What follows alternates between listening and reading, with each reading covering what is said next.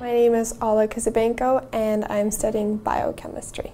With middle school, I kind of felt like I wasn't challenged enough, so my mom homeschooled me and I had some we went to this homeschool network. I did that, and in those middle school years, I was able to also do 2 more years of my first 2 years of high school. When high school came around, I did this program called Running Start. It's when you go to college for your last 2 years of high school, and I went to Spokane Community College.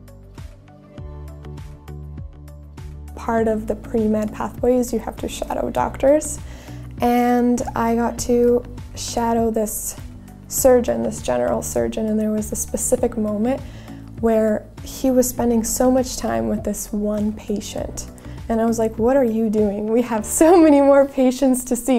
And then later on, he took me aside and he's like, that's actually a very important part of the job, where this specific lady had so many operations, this was her 12th for the same thing, and she really needed that conversation just to calm down and ground herself.